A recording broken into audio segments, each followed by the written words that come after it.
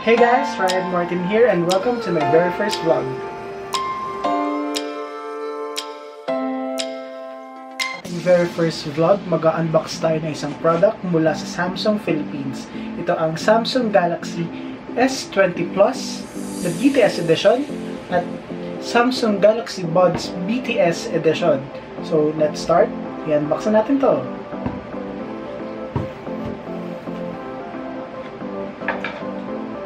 So, for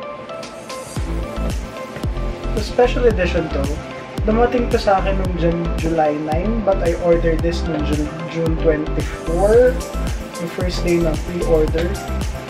Sobrang hirap makapasok dun sa site. Luckily, nakapasok tayo at naka-order tayo. Una natin bubuksan na yung Samsung S20 Plus BTS edition. So, sa box pa lang, makikita nila makikita kayong 7 stars na nagre-represent 7 members ng BTS. So, buksan natin siya.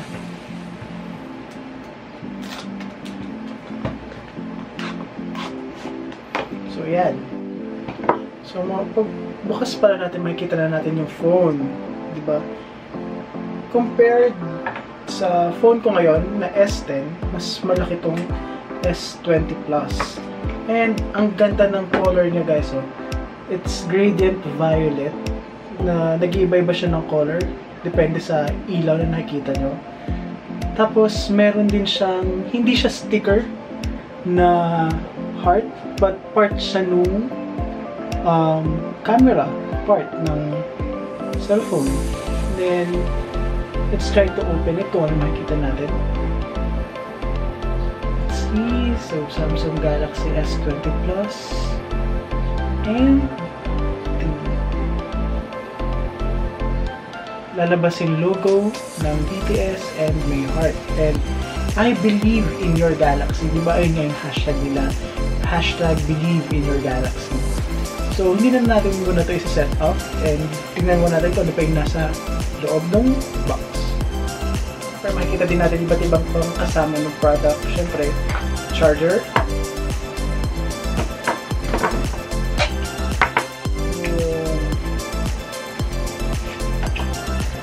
earphones na iba na, nakita nyo, yung Type-C na siya na earphones na may cable, then of course yung cable ng charger.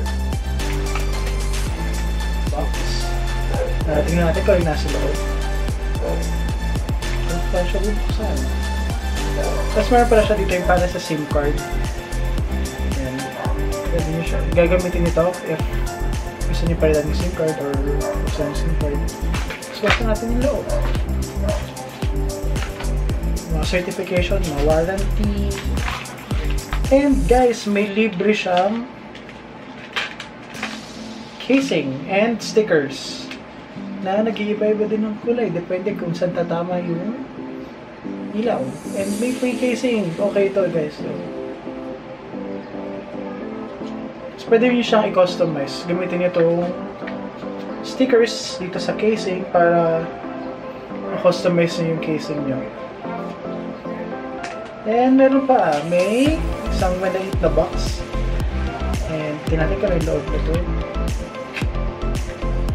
Box pa. And tingnan natin kung yung nasa loob nito.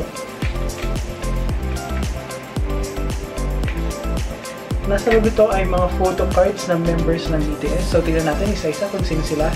So, ito, si RM, si Jin, si Suga, si J-Hope, si Jimin, si V, and si Jungkook. So, gusto ko magpamigay ito sa inyo. Pero, nag-promise na ako sa isa kong kaibigan, si Lane Mendoza. Hi! Na ibibigay ko sa kanya tong photo cards na to. So, Lane, habangan mo na lang kung kailan ko siya mapapadala sa'yo.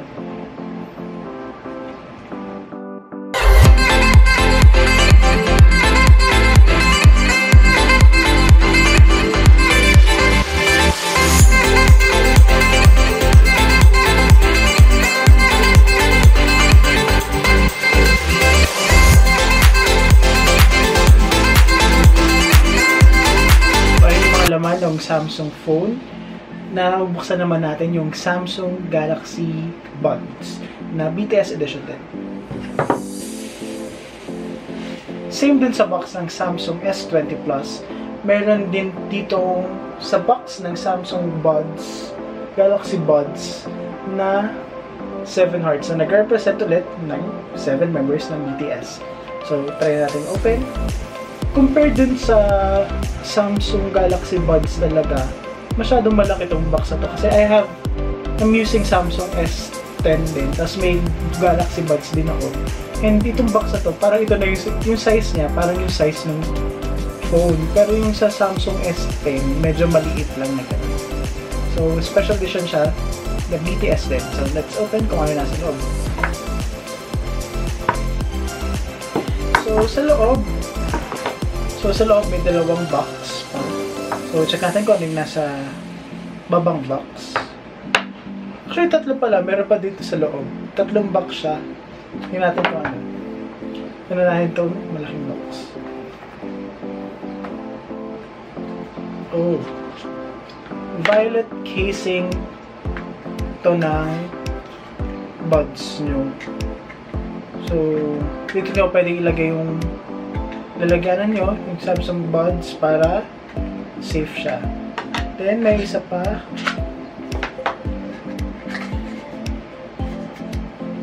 Ito ay so, nandito din yung mga parang rubber dun sa phone, sa earphones mismo. Mahulog. May mga rubber siya para din sa earphones. Tapos, meron din, of course, charger ng Samsung Galaxy Buds. Pero alam niyo ba na ang Samsung Galaxy Buds ay pwede nyo i-charge gamit yung cellphone nyo. Ipapakita ko sa inyo later. So, ito na ata yung mismong Galaxy Buds. Here, ito na nga. So, katulad nung phone, gradient din na kulay ng violet, nag-code to change din siya na depende sa pagtama ng ilaw. Ayun na, ito na yung buds. So you can see, may violet din siya, and dun sa mismong buds, may design pa. May heart shape, and meron din the logo ng BTS. Nice.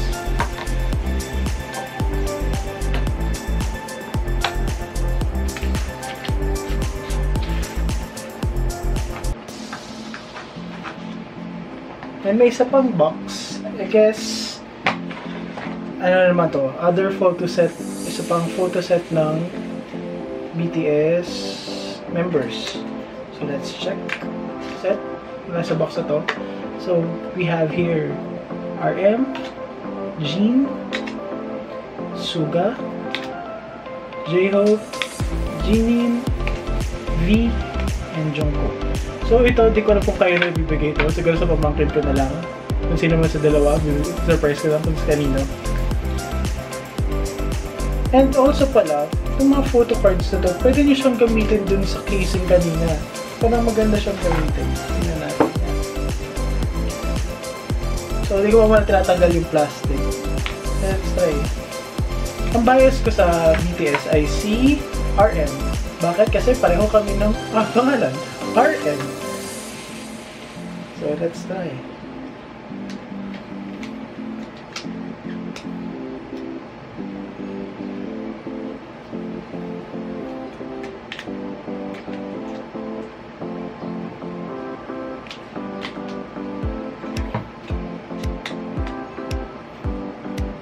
Ayan o, pwede nyo siyang gamitin ganyan. So, hindi ko pantay yung pagkakalagay ko. Pero parang ganyan, pwede nyo siyang gamitin design dun sa lens, sa casing. So, yeah, pwede nyo siyang gamitin.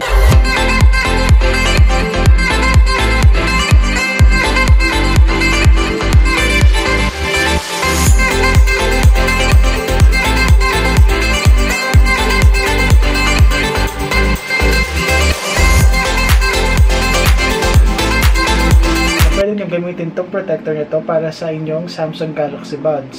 At may napansin pala ako dito sa Samsung cover na to or sa casing na to, meron ditong heart sa gitna.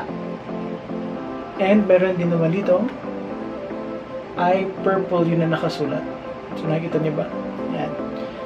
Lagay na natin ito dito para protektahan na natin Samsung Galaxy Buds. Pero yun ang sinabi ko sa inyo kanina na pwede nyo gamitin na charger itong Samsung phone nyo dito sa buds. So, tingnan natin. Pero una, dapat naka wireless power share siya dito. Yan, may wireless power share. So, open nyo yun. At ready na tayo mag-share ng battery. Yan. Ikita nyo biglang umilaw yung Samsung buds. Kasi nag-charge na siya gamit yung phone.